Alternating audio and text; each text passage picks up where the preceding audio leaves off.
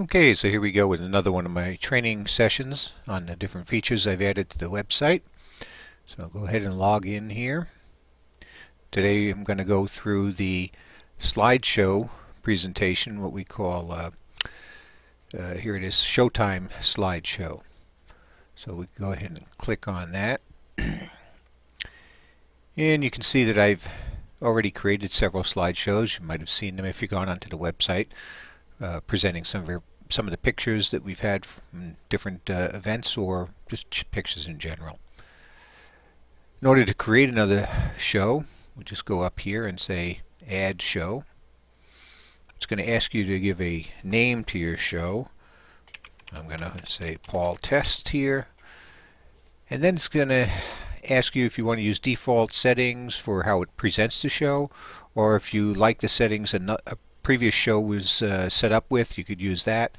Right now I'm just going to go ahead and use the 2013 Men's 2-Day and say Save. So now it's created a basic show, Paul Test, slideshow number 8, and it gives me some options: adding pictures, changing the settings of the show of how it's displaying stuff, or going back to the list of shows is what this third one here says. Edit shows. It's really going back to the list of shows so you can select what you want to do. Of course, what we need to do is we need to add some pictures here. So if I go into the Add Pictures, it brings me in and it shows me pictures that are already on the website. So I've organized pictures into different folders for events, mostly years. What I've done, I did do the Men's 2-Day event, had a lot of pictures for that, so I wanted to keep it separate. I think it's best if we try and organize it by creating folders for each of the things that we're trying to do with slideshow. Since it's 2014, I'm going to go ahead into the folder I created on 2014. And you can see I've had a couple of tests already in here, but I want to create a new directory for this particular slideshow. So I'm going to go ahead and say slideshow 2, whatever name you want to give it. Probably best to name it for whatever event or grouping of pictures you're going to have for this show. Hit my OK button and you're going to see it's going to create another folder. Then I need to go into this folder, and this is where I need to put my pictures. Well, if I want to put some pictures in there, I then have to upload pictures. In other words, I have to move them from my PC up to the web server and put it into this folder. So I can click this Uploads button here, and it brings me into the routines that allow us to upload folders.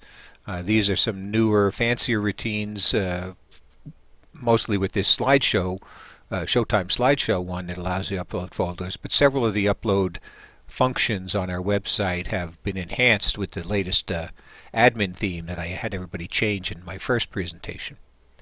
So I'm going to go ahead and say Add Files. So it opens up a browser to the hard drives on my system here, and it happened to open it to the Test Pictures folder that I created before starting this, with a couple of pictures that I wanted to upload. Go ahead and click on one of them. Then I can go ahead and hold down the Control key on my keyboard and click several others so I can upload them all at once here. I don't have to do one at a time. Go ahead and say OK, and we can see it's now uploading all of them at once. The menu bar up here is the overall process for all the pictures, and of course in each picture it shows the progress for that picture. Oh, now all of my pictures have gotten uploaded. Now that they're uploaded, they're in that folder I created up there.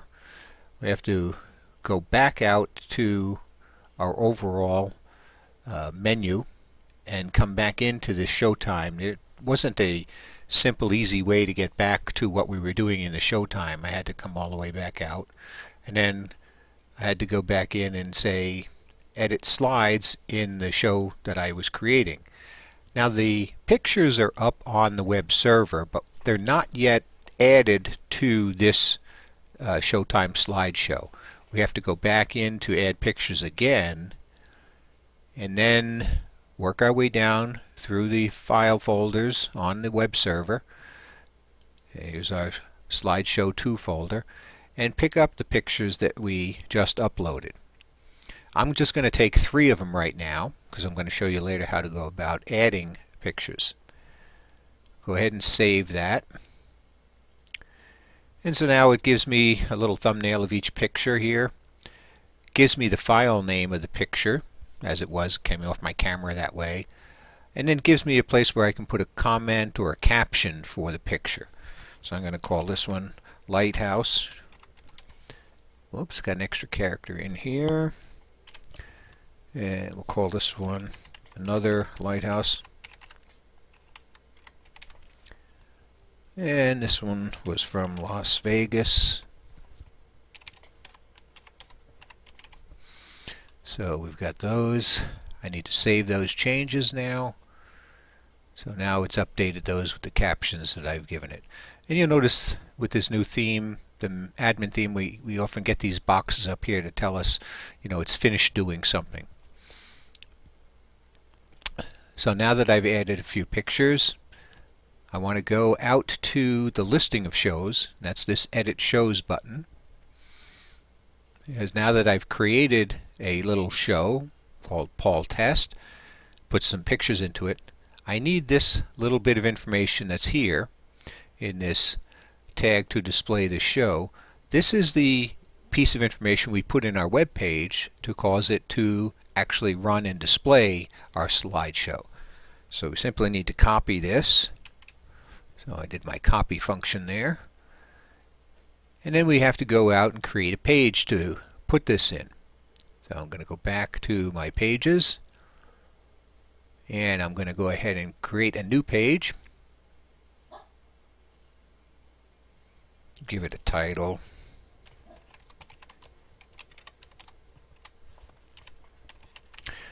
Test slideshow. I'm going to just copy. Oops, I can't copy and paste that because I'll lose the other thing I copied.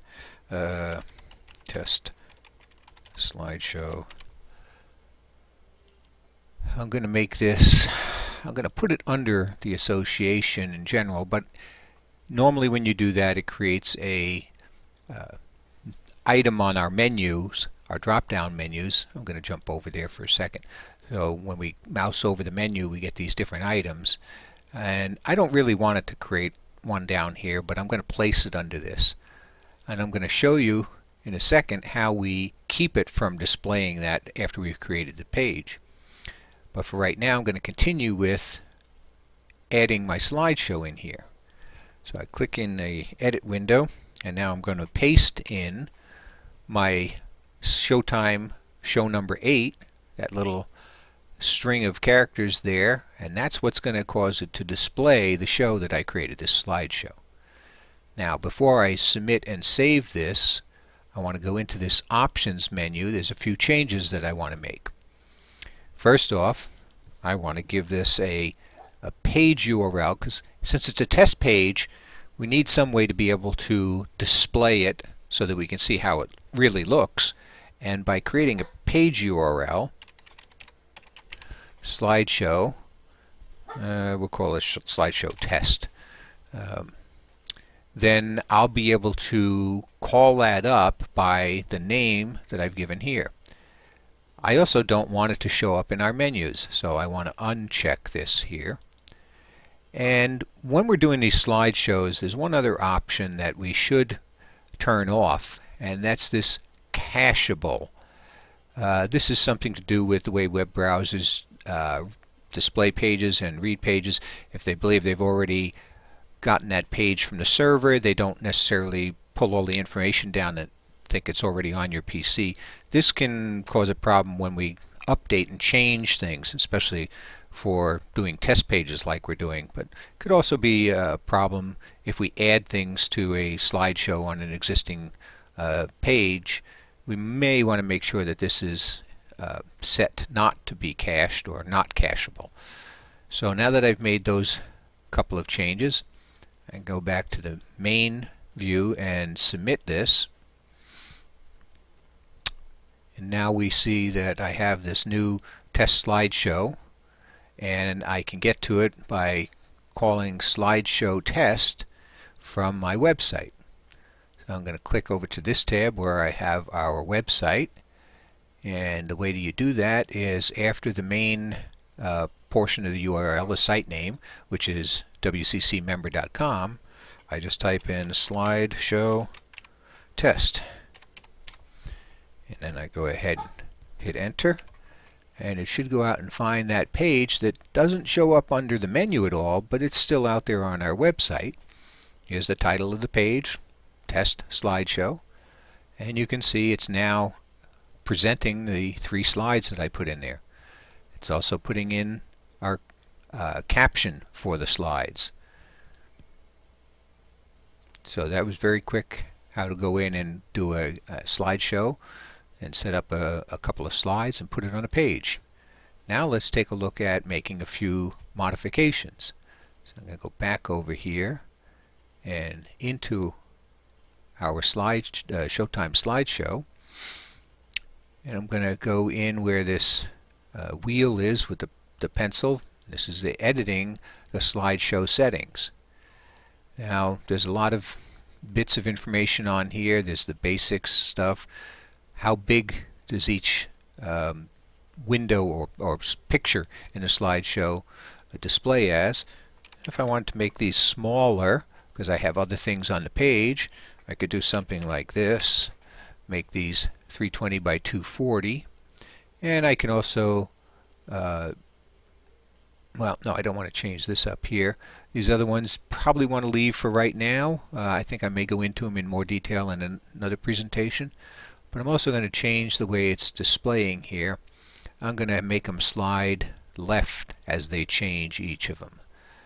And I think I'm going to also, this section down here is that caption part.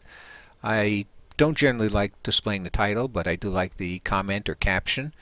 And right now the captions have a black background behind the text, but I'm going to take that off now, and we're going to see how it changes it. I'm going to go ahead and save those changes that I've made. I'm going to go back over to the tab where I have my display. Now you'll notice as it's going through, it's still looking the same. That's because I made the changes, but I haven't reloaded my web page yet. So I'm going to go up here and hit this little button in my browser, which causes it to reload the page. And now once the page is reloaded, we can see I've got the smaller picture, and down in my captions I don't have the black background anymore. So I'm running close to the 15 minutes that I'm allowed to create these presentations, a maximum of 15 minutes for this free software I'm using. So I'm going to wrap it up here, and I'll come back with another one where we go into a little bit more about what we can do with the slideshow settings and change the look of our slideshow presentations.